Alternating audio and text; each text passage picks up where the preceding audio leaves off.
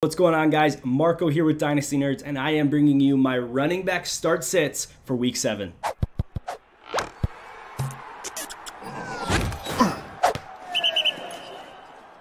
All right, guys, so I am going to start with my fades for week 7 at the running back position. These are my, well, sits, fades, kind of whatever you want to call them. But let's jump into it, and I'm going to start with the Packers running backs, Aaron Jones and A.J. Dillon.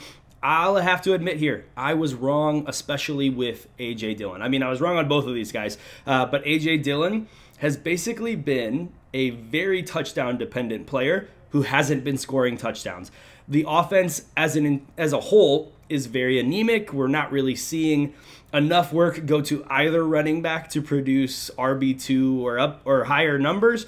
And ultimately, against a Washington Commanders defense that has not been incredible, they've been kind of middle of the pack, I don't see a realistic path for Aaron Jones or A.J. Dillon unless they fall into the end zone to provide you with that good of numbers in week 7. So A.J. Dillon for me is an enormous sit. He's basically on my bench until we see that he is going to end up getting a little bit more work, or he's starting to get into the end zone a little bit more, which is almost impossible to predict. But the reality is, Aaron Jones is also not seeing enough work. A.J. Dillon's been out-touching him in the past couple of weeks, and outside of 1 week against the Chicago Bears, Aaron Jones has only passed 10.5 fantasy points one other time.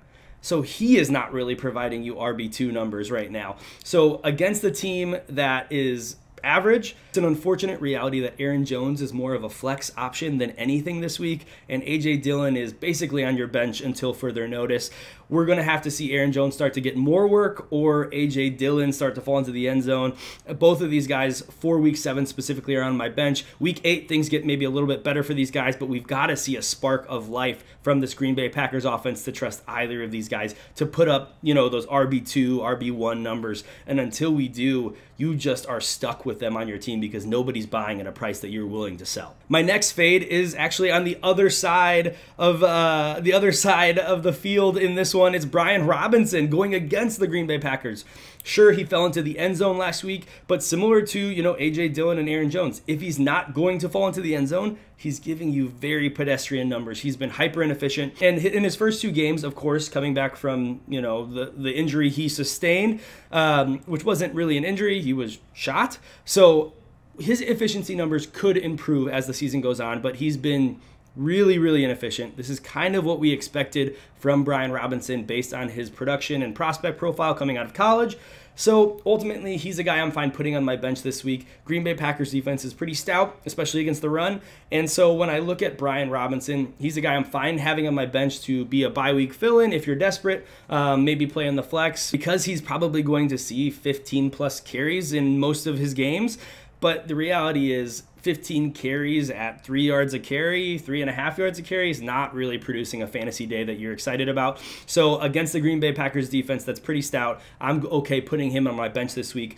Now, the third one is going to be really quick because he's a guy you're going to definitely put out there, especially coming off of a bye week. But temper expectations this week for Dameon Pierce. I've been wrong on this guy for sure. He has been involved in the passing game, which has helped him not be a touchdown-dependent guy like some of the guys we've been talking about. But he's going against the Las Vegas Raiders defense that is better than people give it credit for. So even though he's coming off a bye, I would just temper your expectations. He's going to get a majority of the work, and that's why he's going to most likely be in your lineups, especially with the bye weeks that hit this week. But just be realistic with Dameon Pierce this week. I don't think he's going to put up, you know, top 15 running back numbers unless he does, you know, get into the end zone or he sees that 5+ targets. If that can continue, then he's got a better shot. But Dameon Pierce is a guy I'm just keeping an eye on this week, but he's definitely in my lineups. All right, so when I look at my starts for the week, I've got 3 guys. One, I'm just going to get out of the way because I've been saying that he's taking over this backfield, and he's been doing it more and more. This week, Travis Etienne has a tougher matchup in the New York Giants, but he's involved enough in the passing game. He's shown that he's explosive. He only needs 1 or 2 plays to really make a fantasy day worth it, and Travis Etienne is a guy I like a lot this week. with this New York Giants defense, it's likely that he is going to have to be leaned on a little bit more in the passing game than we've seen. I've got Travis Etienne with 4+ receptions this week, probably seeing 50+ yards on the ground. So I like him as a start, even against a tough defense. If you've got James Robinson on your roster in a redraft league, I'm sorry, because I don't think you're going to find a way out of that situation. In a dynasty league, I would see what you can get for him. I'm fine trading him for, you know, a pair of 2023 thirds at this point. Unless you're a contender and you just want him for depth, go ahead and keep him on your roster. But he is essentially a dynasty sell in any capacity. Anything you can get for him, because I don't think he is going to be the James Robinson of old anymore. We've kind of seen the beginning of that, or we saw that in the beginning of the season. We saw some flashes, but outside of, you know, 2 or 3 large carries this year, he's been highly inefficient. Before we go any further, I want to remind you to subscribe to this YouTube channel. Hit the link in the description below if you want 15% off joining the Nerd Herd, the GM tool, the extra podcast episode, all of our extra content, personalized rankings for your dynasty leagues.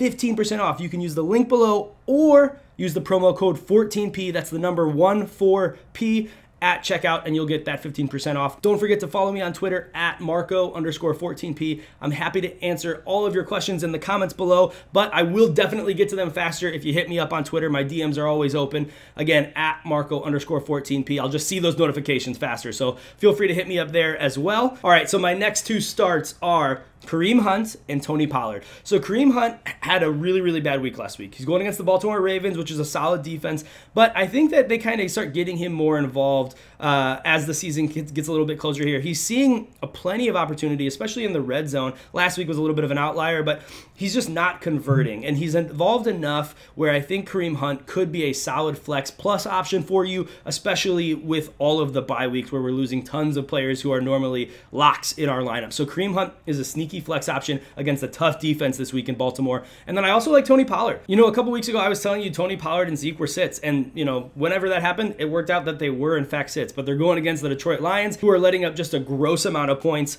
whether it be for fantasy or real-life football. So I think Zeke and Tony Pollard are both options here. Tony Pollard should be involved enough so that he can provide you that flex plus option, maybe a low-end RB2 against these Detroit Lions. I think that he could get, you know, 3 receptions in this one and fall into the end zone. He just looks like the more explosive player in this backfield, even if Zeke is the early grinded out guy and, you know, wears down a defense. Tony Pollard is the spark to this run game, and I think against a very beatable defense, he could score this week. All right, guys, thank you so much for tuning in. That is all I got for you. Don't forget to follow me on Twitter at Marco_14P. Subscribe to the YouTube channel and sign up for the Nerd Herd. Be kind, do good. I'll see you next time. Peace.